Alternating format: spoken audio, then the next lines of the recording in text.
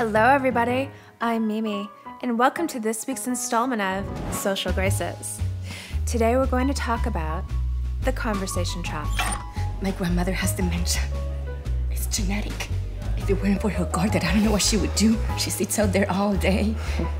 At least she has her garden.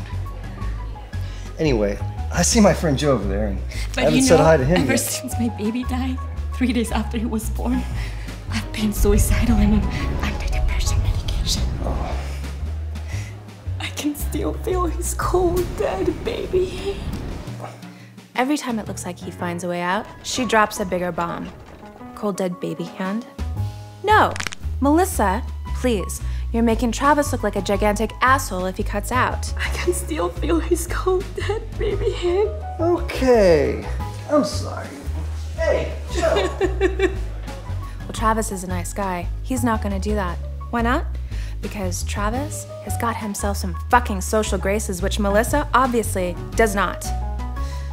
Any one of us could trot out all of our most horrifying experiences at a cocktail party. But we're not gonna. We're gonna keep it light and friendly because we understand that there is a time and a place for everything. My grandmother has dementia. If it weren't for her garden, I don't know what she would do. At least she has her garden. Yeah, she has the garden. It's gonna be okay. Yeah.